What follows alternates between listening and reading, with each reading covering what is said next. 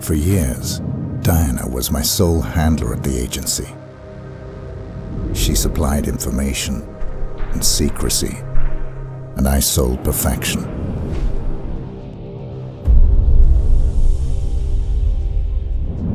We had trust. Then last August 10th, Diana brought the agency to its knees. She flushed all accounts, cut off all communication lines, exposed the agents, and used the confusion to vanish.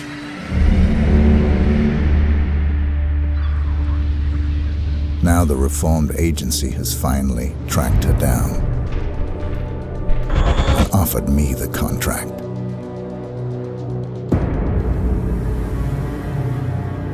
One day, I will think of this as just another job. After all,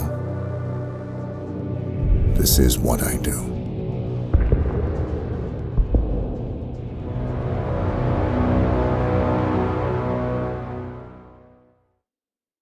Diana, she